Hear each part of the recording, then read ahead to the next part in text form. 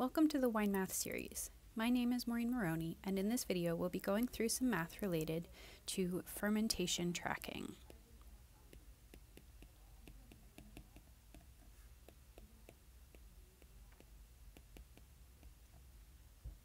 If you would like to skip the detailed explanation and head straight to an example, you can use the time points listed in the video description below.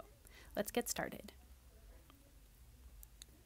Typically, when we're talking about fermentation tracking, we're talking about measuring Brix and temperature on our fermentations, and we're looking at how those values are changing over time.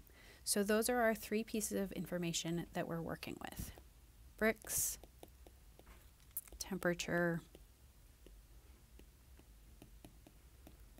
and time.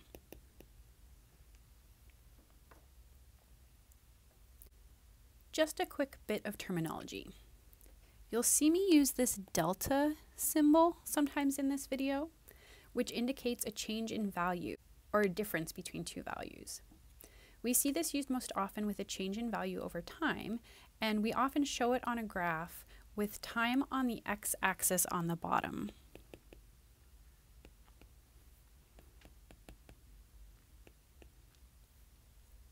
This type of change over time is also commonly called a rate. So we can express rate as the change in Brix over the change in time, or as the change in temperature over the change in time.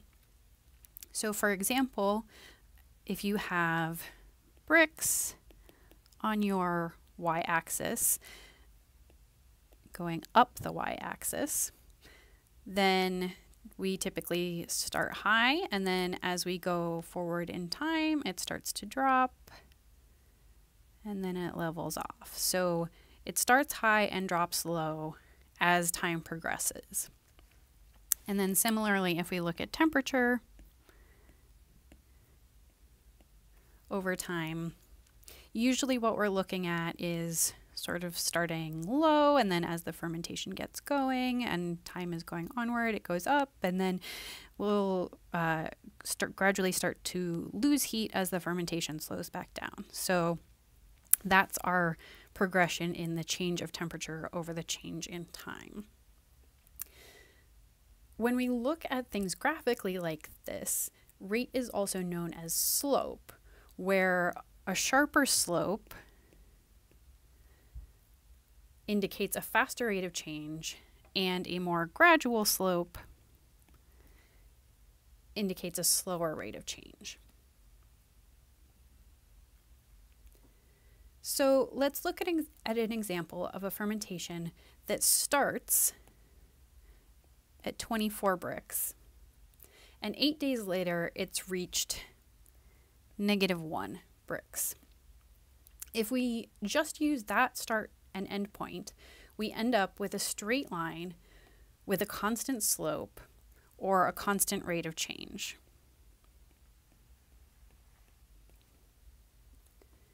We can calculate that rate of change as the change in Brix over the change in time. And if we do that calculation as shown up here, we have a difference of 26 Brix over 192 hours. So 26 divided by 192 is 0.14 Brix per hour. But our fermentation curves don't usually look like this, and we usually don't wait 8 days between Brix checks.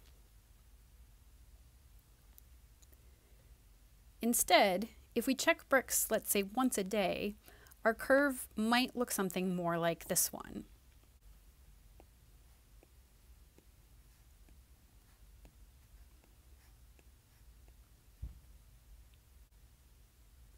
And so, depending on which segment we're looking at, we can visually see that the slope is steeper in some places than in others, indicating that the rate of change is faster there. And in the parts where it's changing the fastest, we know that even there, it's probably not really a straight line. So if we want better detail, we might have to check maybe twice a day. So again, depending on which segment we choose, we have different slopes, and we can calculate our rate as something like 2 Brix over 24 hours, or something like 10 Brix over 12 hours.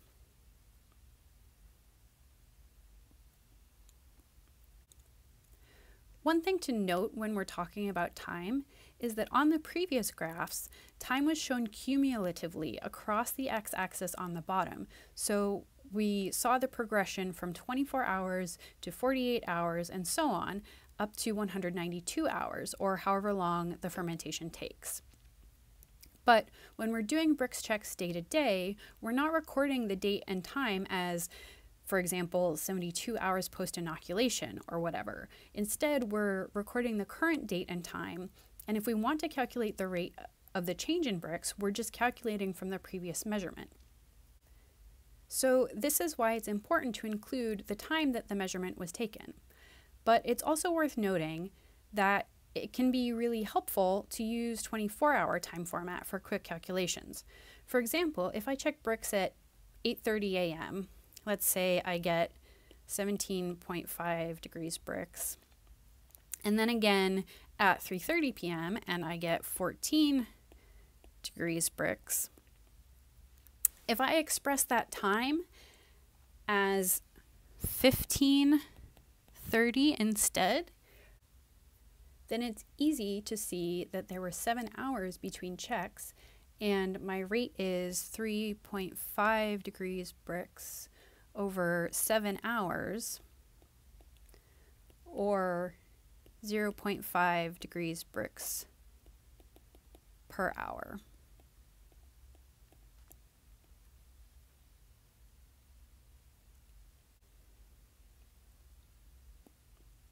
So why do we care so much about rate calculations anyway?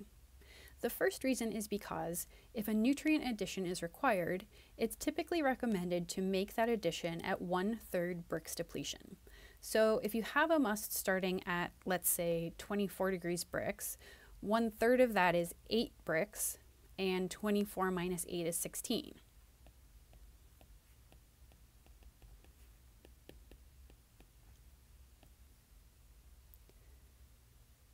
So if you're targeting an addition at 16 Brix, you're essentially trying to predict when that will happen.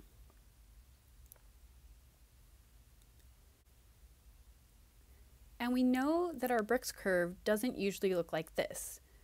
We also know that in the sharpest parts of the curve, when the rate is changing the fastest, the more often we need to be checking in order to get an accurate picture of what's happening.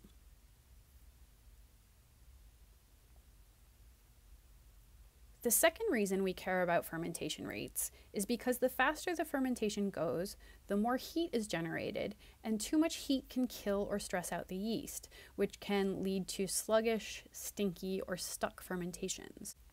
So when we check Brix, we usually also check temperature to make sure we're not approaching the danger zone of about 100 degrees Fahrenheit or about 40 degrees Celsius.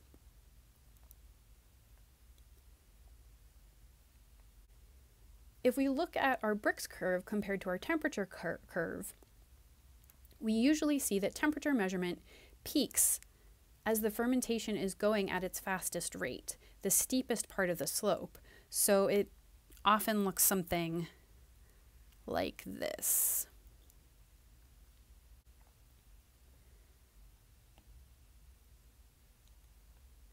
When it comes to figuring out the risk of overheating, we need to consider a few factors. In terms of generating heat, we need to know the current Brix because that sugar is converted to 3 main things: ethanol, carbon dioxide, and heat. We need to know the current temperature as our starting point. It's helpful to know how fast the fermentation is going, and we can also think about our rate of temperature change relative to both our change in Brix, and our change in time. When the fermentation is going at its fastest rate, heat is generated much faster than it can be dissipated. So the way that heat is dissipated or stored by the fermentation also matters. A larger fermentation in a closed vessel will retain more heat than a smaller open-top fermentation. And cap management activities like pump overs and punch downs can also help dissipate heat, as well as homogenizing it throughout the must rather than letting it concentrate in a hot spot. Because of these variables related to dissipating or storing heat, there's no hard and fast rule about how many degrees Brix will cause a given change in temperature in the fermentation. However, a good general guideline is that high Brix, representing a lot of potential energy, is okay if temperature is low, and that relatively high temperature, under 35 to 38 degrees Celsius or so, is okay if Brix is low, but high remaining Brix and high temperature means high risk of overheating. You can think of it as a balance where Brix is potential heat and temperature is actual heat. One is decreasing as the other is increasing, and added together they need to stay under a certain danger threshold.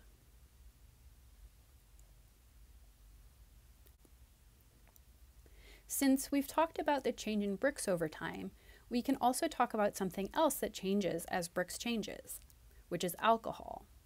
There's a video in this series that looks at potential alcohol and discusses the conversion rate of sugar to alcohol, so please check that video out as well.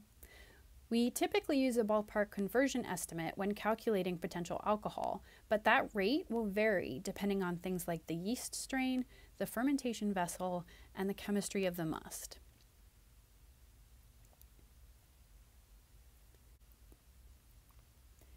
If you're interested in knowing a more precise conversion rate, you can calculate it based on your own observations in the cellar. If I typically use 2 different strains of yeast, red and blue, and I know my starting Brix and ending alcohol for each lot of wine, I can go through and calculate the conversion rates.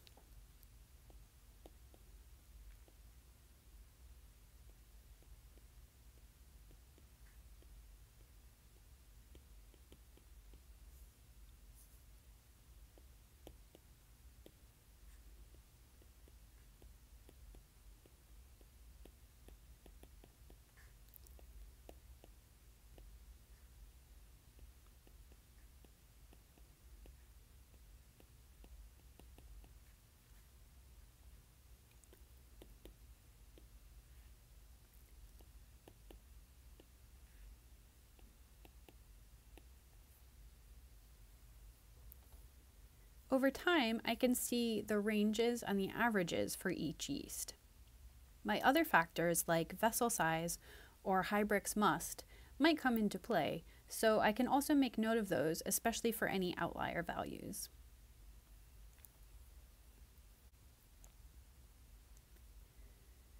And bringing this full circle back to our terminology around rates, a conversion rate for sugar to alcohol is just the change in one value relative to the change in another value.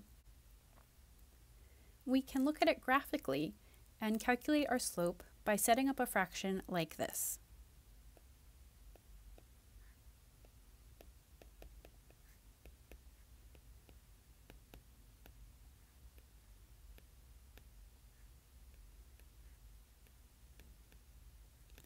For a rate of 0.55.